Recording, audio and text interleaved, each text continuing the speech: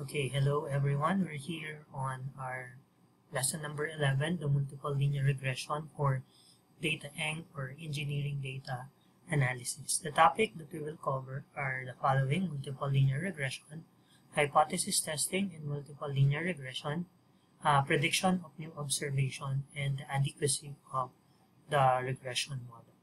So this is Chapter 12 of our textbook, The Applied Statistics and Probability for Engineers, 6th edition by Montgomery and Runger. Okay, so basically, we already learned the linear regression for one variable or one independent variable and to a specific response variable. So in engineering, however, there's a lot of factors that we might consider affect the results of our response variable. Thus, this requires a more than one regressor variable. So meaning, yung independent variable natin will be more than one. And regression models that contain more than one regressor is what we call the multiple regression model. So, meaning, yung y natin will be a function of x sub 1, x sub 2, x sub 3, x sub n. Pwedeng ganyan yung regression model. Okay, now, for this case, we are going to only discuss yung two variable, but it could be 3 or more. So you can still use multiple regression model for 3 or more variables. So for this one, let's have our previous example, yung effective life of a cutting tool, which depends on the cutting speed and the tool angle. So a possible multiple regression model is this one, are an independent variable or a regressor, and this is a response for the dependent variable. And as you can see, the two variable has its specific coefficient. This is a linear regression. You have an intercept and an error in the model. So basically, ganyan naman lagi. So as the same as nung sa simple linear regression model. Okay, now, for linear regression model, we also use the least square estimation of the parameter. So the method of least square may be used to estimate this regression coefficient in the multiple regression model. Suppose that n is greater than k observation are available. So meaning, yung number of variables mo, ang number of samples mo dapat ay always greater than your number of variable for the observation. And let xij denote that I observation on level of variable xj. The observations are this one. So for this is for the specific variable. Okay, so it is customary to represent data on multiple regression as tabulation. So table siya. So as you can see here, nandito yung response, nandito yung mga response fact, yung independent variable mo, or yung what we call the regression. Okay, now, so yung least square model, ito lang yung gagamitin ninyong formula. But we already have statistical tools that we can utilize in order to determine this following expression. So ito yung mga normal equation, and the solution to the normal equation are the least square estimator of the regression coefficient. So basically, meron kang least square function, you get the partial derivative, and you get the normal equation.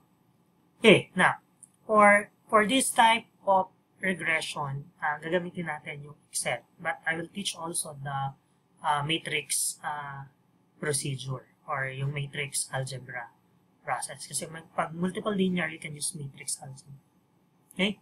Now, wire band strength in Chapter 1, we use data on full strength of a wire band in a semiconductor manufacturing process, pipe length, and die height to illustrate building an empirical model. We'll use the same data repeated convenience in table 12-2 and show the detail of estimating the model parameters. So, a three-dimensional scatter plot of the data is presented. Ito yung pinakita ko nung unang-una, yung sa empirical model. 1-15, figure 12-4 show a matrix two-dimensional scatter plot of the data. So, ito yung data natin, kung natatandaan ninyo, sa table 12-2. Ito yung nasa first example natin na may dalawa kang independent variable and you want to get the pulse with 25 dataset. Okay? This display, tapos yung figure naman, ito siya. So, as you read this one is strength versus length. Ito yon. Okay? Ito naman ay strength-based versus strength. Yan. Pareho lang yan. Strength versus strength. Kaya linear siya. While this is strength and height. Height naman siya. Strength and height. So, dito wala. So, ito ay length at saka height. Ito, length at saka height. Ito ay length at saka height. Ito yung strength at saka height din na model. So, halos pare-pareho lang. So, this one could be generated by Minitab. Pero sa Excel, hindi natin ito ma-generate yung gantong model. But anyway, kaya pa rin namang magbigay ng regression model ng Excel for multiple regression model. Okay? So, specifically, we want to fit this to this linear regression model where we have the coefficient where pag sinabi mo yung intercept, we call this one is intercept, which is the value of x1 and x2 are 0. And we have the coefficient, yung b1 and b2. And this one is the error. So, from the data, pwede natin kunin lahat to, yung mga yan, but kukuha nyo yung solution na to. Now, ito ay applying yung information from here at yung mga kailangan dyan. So, kaya itong ipasok sa programmable calculator. Pero I'm not sure with Casio, pero alam ko walang multiple regression ang calculator. Wala siyang multiple regression. Okay? Na yung Casio.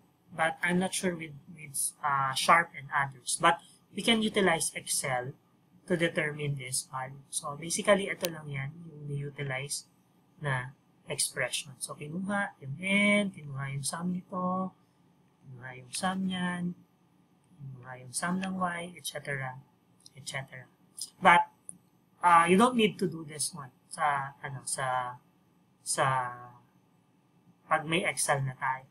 So, we'll utilize Excel for this case. So, basically, same lang din to nung ginawa natin dun sa lesson 10, which we utilize regression for the data analysis. Kaya lang, ang kaibahan niya sa Excel ay yung sa lesson 11, single value lang yung x. Ito, dalawa na yung value ng x natin. So, paano siya gagawin? Okay. So, balik tayo dito.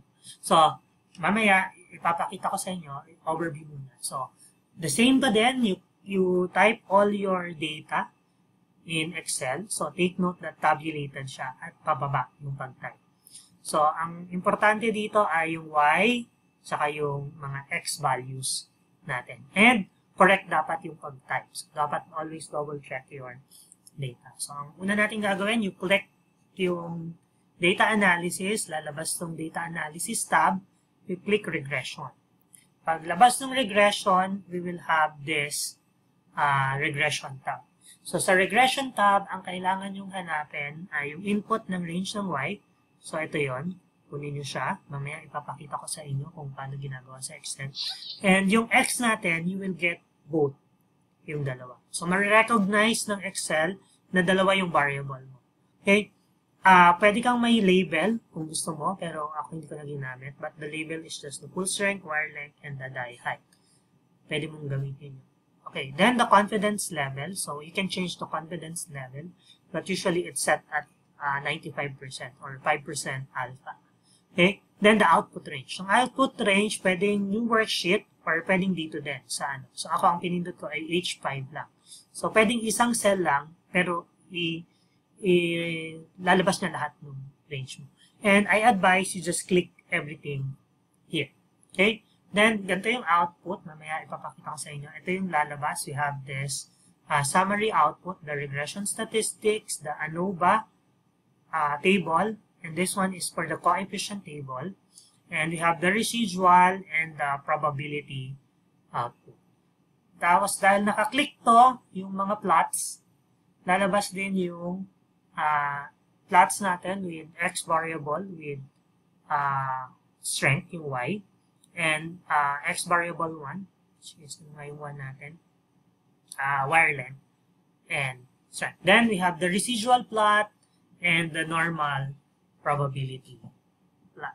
And from there, we can get yung statistics data or linear regression natin. So, balik ko lang dun sa information na ito. Okay, punta tayo sa Excel. Okay, so nandito tayo sa Excel. I already upload this table sa inyo dito. So, you can utilize yung regression analysis at matrix algebra for practice. So, we'll do the regression muna sa Excel. So, for the first one, baba ko lang to. So, ang kailangan natin, we go to data. Data. Click nyo yung data. So, dapat may data analysis. So, as I mentioned, dun sa lesson 10, dapat inalam nyo na kung paano lalabas yung data analysis. Pero, makikita nyo lang siya dun sa options. Okay? Dun sa options. You go sa file. Sorry, sa home. Sa home. Sa add-ons. Dito lang yun sa add-ons. Okay? Add-ons. Okay, so balik na tayo. Go to data. Data analysis. So, sabi ko, you click the regression. Lalabas yung data analysis. Ito yun. Then, we go to the regression. Susundan. Okay, so, pagdating sa regression, okay lang. Tapos lalabas yung regression tab. Okay? So, basically, wala pa yung laman. Okay, tanggalin ko lang muna. So, pag wala ka pang ginawa, basically, walang laman yan. Okay? Ganyan yung itsura niya. But, I usually use the output range. So, punta tayo sa input. Input range, so this one is Y. Input Y range. So, the first one, you need to input yung Y. So, kunin nyo lang lahat ng data ng Y. So, that will be C5 to C29. Okay, so, enter lang. Then, input X range. So, yung X range, dun sa sa lesson 10, you only input yung one column for X. For this one, 2 columns na. So, you get the 2 columns nung X mo. So, you get all. Okay? May-recognize naman ng Excel na dalawa yung variable mo. Then, I just click for the output. So, output range o confidence interval. Kung gusto mong baguhin, you can click this one and change this. But, set na lang natin at 95. Okay? At output range naman, pili ka lang kung saan mo gustong lumabas yung output. So, ako, ang nilagay ko ay each 5 kanina, or you can use I, or you can drag yun. Pero, okay lang, kahit isang cell lang yung lagay mo. Then, usually, I ask na i-click nyo lang to lahat para lumabas lahat ng information na kayang i-compute ng Excel for you. Then, okay. And, that's it. Lalabas na siya. Then, ayusin nyo lang yung tables. So, this one, residual plot, usually dito, variable residual plot, ano pa, variable 2 dito, and variable 3 dyan. And the normal probability plot. Okay. So, later, pag-aaralan natin kung ano yung mga content nito. But basically, mababasa nyo dyan kung ano yung mga information. So, you have the multiple regression, multiple R, R square, adjusted R square, standard error. Ito yung mga data. And observation 20. We have the ANOVA table, we have the degrees of freedom here, the sum of squares, the mean of squares. This one is the F table, and this is the significant F value. Okay? Later, pag-aaralan natin. So, dito naman makikita nyo yung intercept. So, basically, ito yung beta, yung coefficient. So, this is beta 0, this is beta 0, this is beta 1, this is beta 2. So, meaning this is the coefficient for the variable. So, and yung information dito. So, ito yung beta 0, beta 1, and beta 2. So, ayan yung data na makikita nyo sa Y natin. So, ito lang yan. Yung